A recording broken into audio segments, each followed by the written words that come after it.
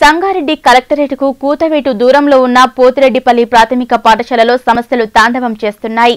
ఇక్కడ సుమారు 250 మంది విద్యార్థులు విద్యను అభ్యసిస్తుండగా కనీస మౌలిక వసతులు లేక తీవ్ర ఇబ్బందులు పడుతున్నారు.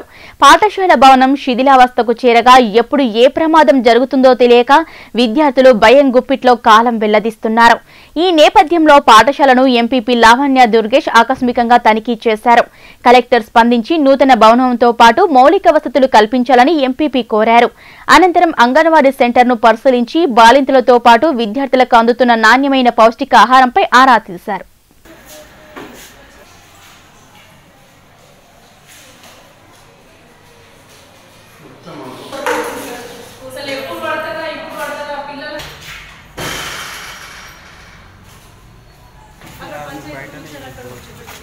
ఇంకా వర్షం వస్తే ఇదంతా సమస్య ఉంది.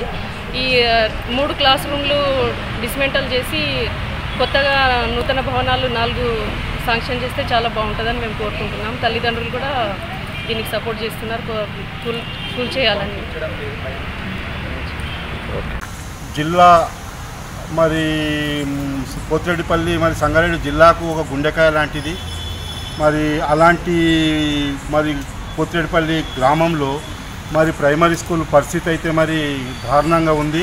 మరి రేపు గుల్తుందా ఎల్లుడు గుల్తుందా తెలియని పరిస్థితులలో ఉంది. కలెక్టర్ గారు కానీ బాధ్యత వహించవలసి వస్తుంది. తప్పకుండా మరి అతి త్వరలో మరి ఆ బిల్డింగ్ మంజూరు చేసి కట్టించడానికే మరి కలెక్టర్ గారు దాని పైన చొరవ చూపాలని ఈ సందర్భంగా మేము తెలియజేస్తూ ఉన్నాము. పిల్లలు మరి చూస్తే మరి బయట కూర్చొని మరి నీళ్ళ చెట్ల కింద కూర్చొని చదువుకునే పరిస్థితి ఉంది.